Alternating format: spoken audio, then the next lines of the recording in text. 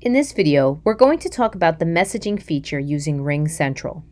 For now, we're going to be using the web-based application by going to app.ringcentral.com and logging in with our credentials. But if you happen to be using the RingCentral desktop app, this is also the same process. So regardless of what you're using, you'll be able to access messaging the same way. I'm already logged in here, and you can see on the left-hand side, I have the little quotation bubble clicked. So if you click on it, that will take you to the messaging portion of RingCentral. Just a little bit about what you're looking at here. You have on the left-hand side all of your messages and any teams that you may be a part of.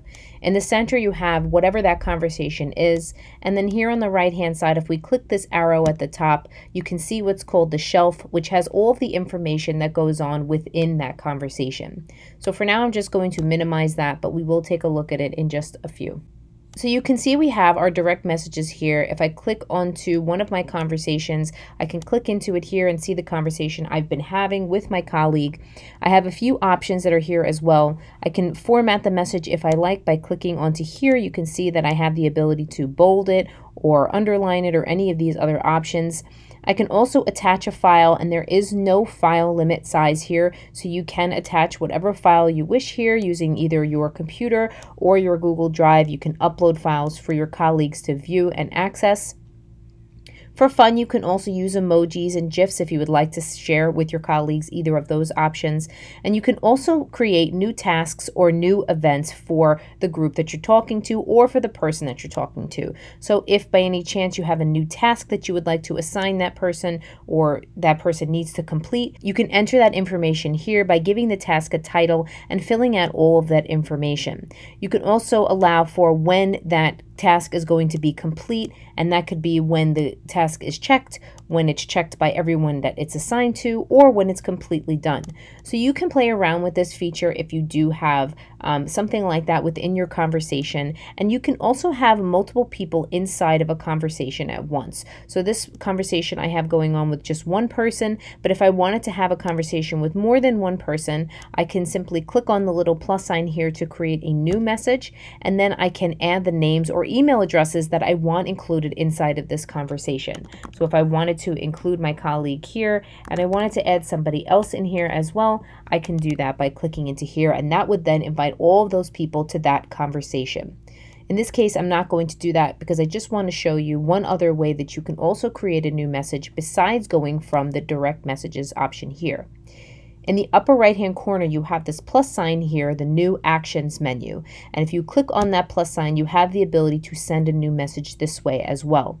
So if I click send a new message, it's going to take me to the same exact place as I showed you before when I accessed it from the direct messages menu.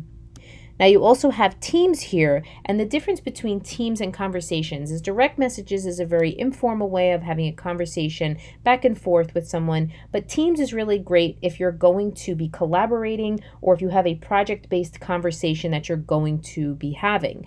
If you have a team, you can also utilize the option of having tasks and events within that conversation. So let's say there are 5 people on a team that are included here, you can assign anyone in that group a specific task for a project. So to create a team, you can go to the plus sign here under create team, and you can add everyone that's going to be added to that team here. But in this case, all we're going to talk about is how you can actually send a message and have that conversation. So if I wanted to create a new message again, I can either go up here to the upper right corner, or what I'm going to do is click on the plus sign here from direct messages, and I'm going to include my colleague in here, and I'm just going to type a message to him here.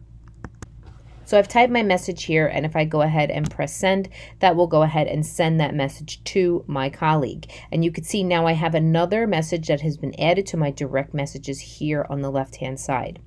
So my conversation has already started with my colleague here, and I can utilize any of these options here at the bottom. But one really great thing I can do is, let's say I'm having this conversation with Anthony, and I decide that we need to talk about something specific for an upcoming meeting.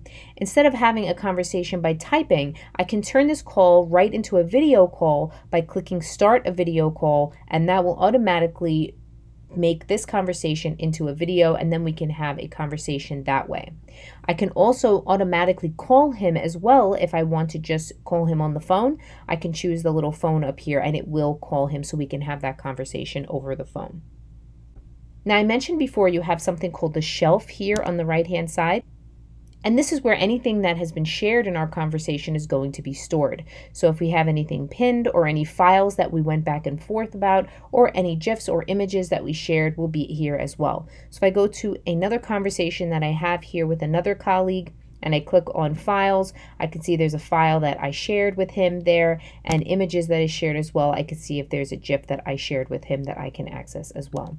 So you don't have to keep the shelf up. If you would prefer it to be collapsed, you could just click on the arrow again, and that will collapse it and make your screen a little bit bigger.